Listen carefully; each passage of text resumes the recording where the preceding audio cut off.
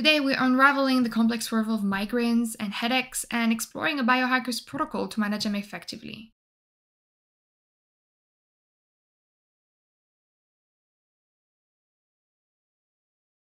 All of this is just to keep Leo's memory and mission thriving.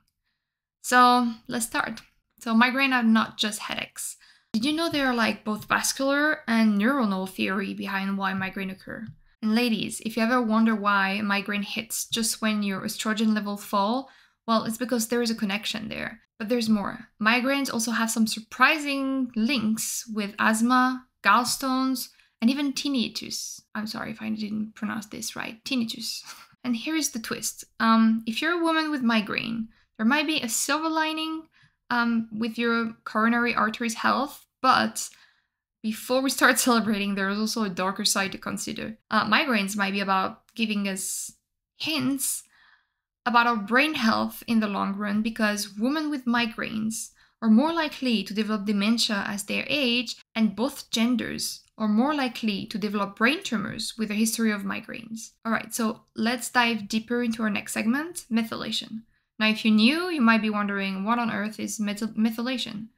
I want you to think of it as a vital process in our body where a single carbon and 3 hydrogen atoms, known as methyl group, are added to another molecule. So this tiny change can have a big impact on how our gene functions. So this process might be closely linked to migraines. Now, within this methylation word, there's a molecule called homocysteine. Leo has talked about homocysteine in previous video, and along this video, I will make sure to try to link them so you can learn more about those processes. So without getting too technical, homocysteine is an amino acid in our blood. So high levels of homocysteine have been linked to heart disease, but recent research suggests it also might play a role in migraines. So by testing homocysteine levels, you might get a clearer picture of what's triggering those painful migraines. So now that you learn more about methylation, let's talk about supplements. Supplements have actually shown promising results in managing migraines, and they might just have been the relief like some of you have been looking for. And this is not the complete protocol, because I will share the complete protocol at the end of the video. First up, let's start with magnesium. So we're not talking about just any magnesium, we're talking about magnesium glycinate or magnesium biglycinate. So these forms are known for their high bioavailability, meaning our body can absorb and use them more efficiently. Magnesium creams or oil, when applied to the skin, can be better absorbed than oral supplements, simply because by bypassing the digestive system, their cream delivers magnesium directly to your cells, offering potential relief for those very painful migraines. Studies have shown that magnesium, whether taken orally or applied topically, can be as effective as some pharmacologic intervention in managing migraines. Personally, I use different kinds of magnesium in my own life. I use a magnesium cream, that's magnesium glycinate, and I also give it to my daughter. And I also take another kind of magnesium L-threonate. I'm somebody prone to migraine. I find the source that it's from eating chocolate, but I still take those two kinds of magnesium for many other reasons. And I can link which one Leo was ordering and which one I'm still ordering on the bio. They're affiliated link from Amazon. But all the products have been researched extensively on consumerlab.com. And if you don't know consumerlab.com, in the US, the supplement company are not regulated. Most of them don't have what they tell you they have. And consumer labs, they actually independently test each supplement and give you the reports. And so you can find which supplement has the most compound, but also which one is the cheapest for what they offer. So it's just a side note, but I want to make sure it's clear and everybody knows that, you know, Leo was never the kind of person that would promote any product and will always do the research extensively. And I will follow along what he has done because I want to keep his legacy, but also his ethics. Now let's talk about our next supplements. We have EPA. So EPA, which stands for, and I'm sorry for the pronunciations, I think it's eicosapentaenoic, something like that, acid. Now, That name is intimidating, but simply put, like EPA is a type of omega-3 fatty acids that's primarily found in fish oil. So it plays a very crucial role in our body inflammatory response. I will link the video about fish oil and EPA and their benefits because I think everybody should actually watch that video. But now there is an interesting thing. So EPA has been shown to reduce the expression of the COX-2 gene. So for those who are unfamiliar, the COX-2 gene is actually responsible for producing COX-2 enzyme, which in turn produces chemical called prostaglandins. Maybe. I think it's pronounced like that. So these prostaglandins play a key role in promoting inflammation, pain, and fever. So by reducing COX-2 gene expression, EPA can actually help decrease the production of these inflammatory prostaglandins. Think of the COX-2 gene as a faucet and the prostaglandin as water. EPA essentially helps turn down the flow, leading to less inflammation and consequently fewer migraine attacks. Lastly, let's talk about alpha lipoic acid. So alpha lipoic acid is not just any ordinary supplements. Like, it's a potent antioxidant that play a crucial role in like energy metabolism within our cells. So think of it like as a protective shield, warding off like harmful free radical that can cause like cellular damage. When taken as a dosage of 300 milligrams twice daily, studies have shown a significant reduction in both the frequency of the severity of the migraine, but also the severity of them.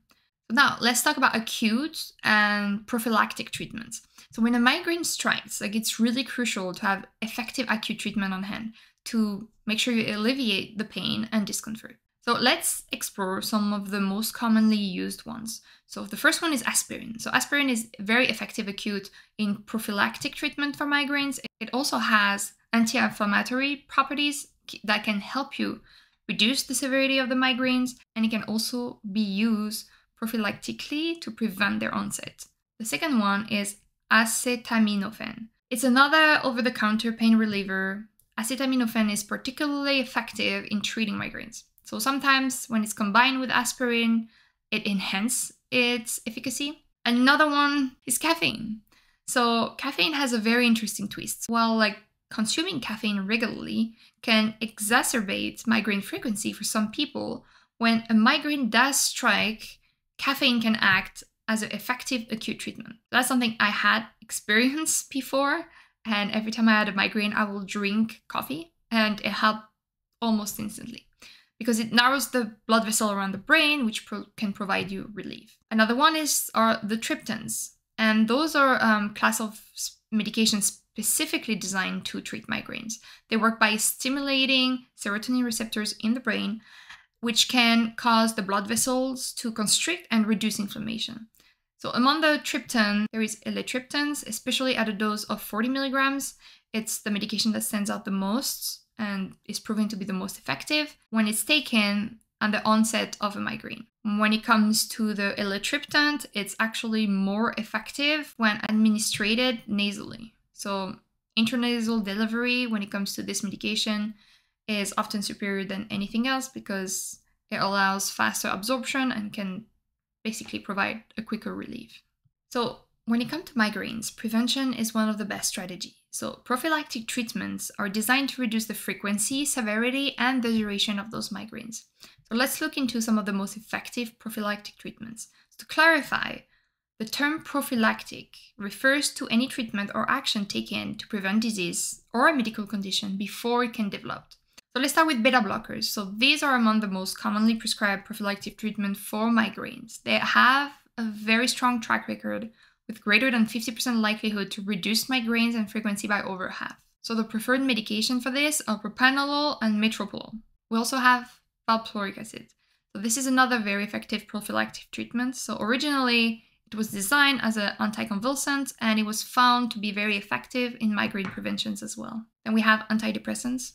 Only certain antidepressants, especially those that inhibit the reuptake of noradrenaline or antagonize serotonin 5-HT2 receptors, have shown efficacy in preventing migraines. Amitriptyline and venlafaxine are the best example. There are also evidence that suggests that combining an antidepressant with a tranquilizer might produce synergistic effects and enhancing the preventive capabilities. And so as a side note, aerobic exercise and vitamin D supplementation potentially enhance the effectiveness of these drugs. Another one that we need to address, it's Botox. So Botox is commonly associated with cosmetic procedure, obviously, but is also shown as effective as amitriptyline in preventing migraines. And last, we have erenumab. This is a groundbreaking treatment, being the first FDA-approved anti-calcitonin gene receptor peptide, so CGRP, medication for acute migraine treatment. So CGRP is a neuropeptide that expands blood vessels and triggers inflammation. It's believed to be a key player of the onset of migraines. First, you need to check your levels of homocysteine, because elevated homocysteine can be associated with various health issues, including migraine. Second, you have to make some lifestyle adjustments. Cardio and sauna. Engage in 30 minutes cardio at 120 BPM, followed by a 20 minutes session of a finished sauna. Then we have 3, supplementations. If you don't know where to start on supplementation, I will highly recommend to start taking Leo's anti-inflammatory hydrolytic stack. Take all of them, watch the video about it. It really helps combat inflammation and will most likely solve your migraine issue on top of solving any other issue inflammation is. If you don't want to take all of this, you can also just take magnesium, ideally magnesium biglycinate. So start with 300 to 600 milligrams and gradually increase to achieve a daily intake of 1.5 to 2 grams. You can take it orally or you can take it, like I said, subcutaneously. Next, we have extended release sodium valproate. So begin with a lower dose and gradually increase to 1 gram twice daily. Then we have propranolol. Take 10 to 40 milligrams with each dose of sodium valproate. Baby aspirin, you take 1 upon waking up. Then we have amitriptyline. So start with a lower dose and work your way up to 50 to 100 milligrams before bedtime. However, if you experience any cardiac side effect, which you can, consider switching to agomelatine instead. Then erenumab. If it's within your budget, consider subcutaneous injections of 70 milligrams once to twice a month. And for your acute migraine onsets, we have elatriptan, 40 milligrams at the onset of the migraine. We have aspirin, up to 1 gram, that's the dosage that can alleviate the symptoms. And caffeine, 200 milligrams can help constrict blood vessels, potentially alleviating migraine pain. Thanks again for bearing with me, and until next time, stay curious and stay well.